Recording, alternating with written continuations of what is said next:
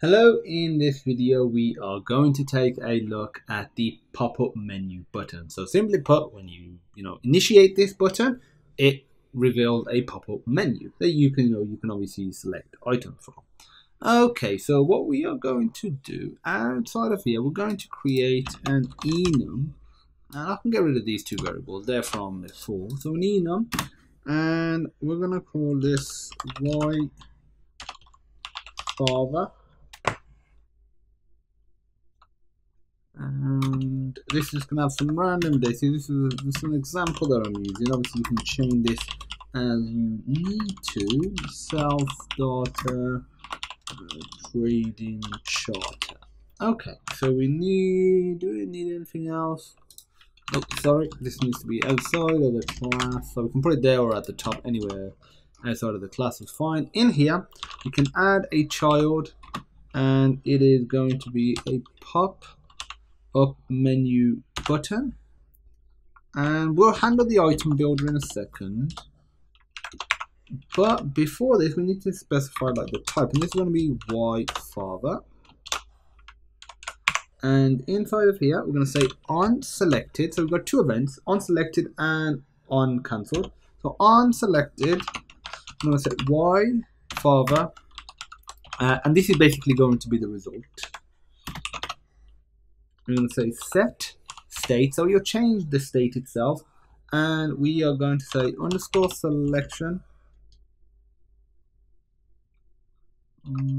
underscore, oh sorry, we just need to create a variable here, and this will allow us just to essentially keep track of what's happening. So we could say the y father underscore selection variable, and obviously this could be, you don't have to use this, it could be a string for example, but we're just going to use it like this, and we're going to say underscore selection equals result. And obviously you can do any other code that you want here as well once you've selected a particular item. We're not fussed about that. Now we're going to go into the item builder, build context, and arrow operator, and here we're going to say pop up menu entry, and this is going to be using the y father enum, and here I'm going to put square brackets, and this is where we're basically going to build up the item. So there's 4 items, and you just put const pop up menu item, you specify, wait a second, specify the enum, so y father, and inside we're going to say value is y father. The harder, we're just going to do this for each single one. Child is going to be text. We could have something else with the child, but it's going to keep it simple and display some text. I'm going to say working a lot harder, and to save some time because the rest are essentially just modifications of this, I'm going to duplicate this. So 2, 3, and 4. So we got pop-up menu item y father. So this is going to be smarter, working, being a lot. So I'm going to put being a lot smarter. This one is going to be self starter, being a self starter.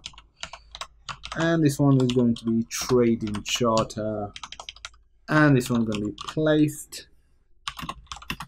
in charge of trading charter. Let's save it, or hot reload, and let's see what we get. So at the moment, that's all we get, these 3 buttons, and we can open them up, and that's it. So we could obviously put this within our app bar as an extra taskbar. So what I want you to figure out, to put it right here. You can modify that icon as well. So it's pretty here. If I put icon, so we could do icons dot, let's do add, for example. What's this saying?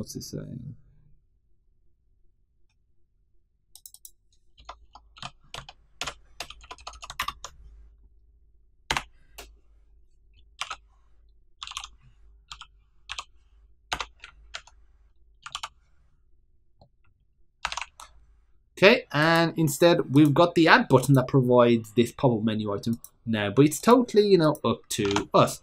Let me just show you something else. What we could do is let's do a print here so we can actually see that we're, you know, getting the different selections. So if I save that, and if you pay attention down here, if I open that up, click BNR Smarter, we get the smarter one. If I click on, we should get the charter one, we get charter, etc, etc. You can change the icon. This is fantastic for essentially concealing some information, but it's not a selector like a drop down necessarily, but it could be used to maybe go to a separate page. So if you have a contact page, you know, like in a contact app, you have a list of contacts, you open up the contact, you could have one of these, you know, buttons. I'm going to get rid of this because it's better with the three dots. It looks better. So you could have something like this. You click on it. It could say edit. It could say delete. It could say share, for example. And that would, you know, in itself. So here you would have some sort of if statement, some sort of check to see what the actual, you know, pop-up menu item has been selected. And from that, you could, you know, go to the share menu. You could go to the edit page. You could go, you know, maybe show the delete dialog box. And, you know, that way you could proceed through your application. But that's it for the pop-up menu button. If you have any questions, feel free to pop me a message. And as usual, I look forward to seeing you in the next video.